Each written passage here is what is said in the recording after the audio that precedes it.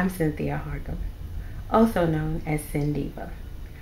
I'm a wife, a mother, a singer, a songwriter, an actress, and also newly added to the list, I am a radio personality.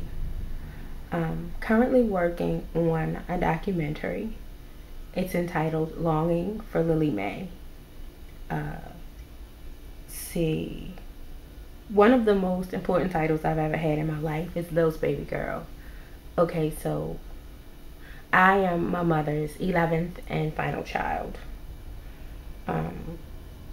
And I recently looked in the mirror at myself and realized that around that same age that I am right now, my mother had given birth to all of my siblings and was probably soon to find out that she was pregnant with me.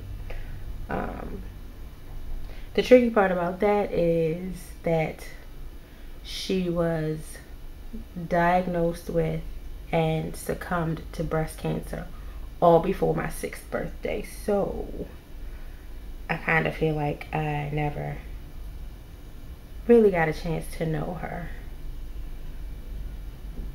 They say it takes a village to raise a child, so I'd like to first say thank you to my personal village for the fact that I never spent a day in foster care, and I never spent any time being raised by someone who wasn't a blood relative. So big ups to my family members for that.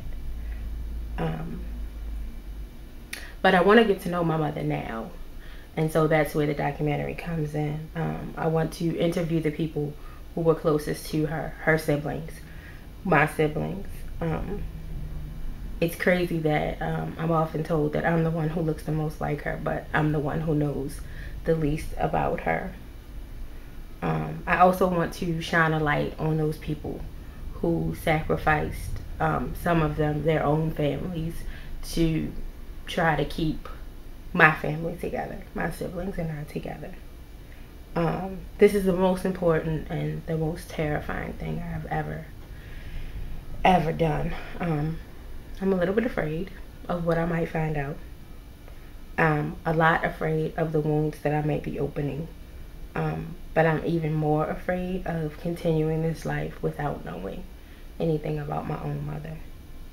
So I consider this my very own Sankofa excursion. Sankofa is an African principle of looking back to the past in order to move forward towards the future. So in order to take this documentary from just a really great idea inside my head to an actual living, breathing something that I can share, I need to know that I'm not alone. I need your prayers. I need your positive energy. And last but not least, I need your financial support. I promise to take you with me along each step of the way. I promise to be as open and as honest as I possibly can.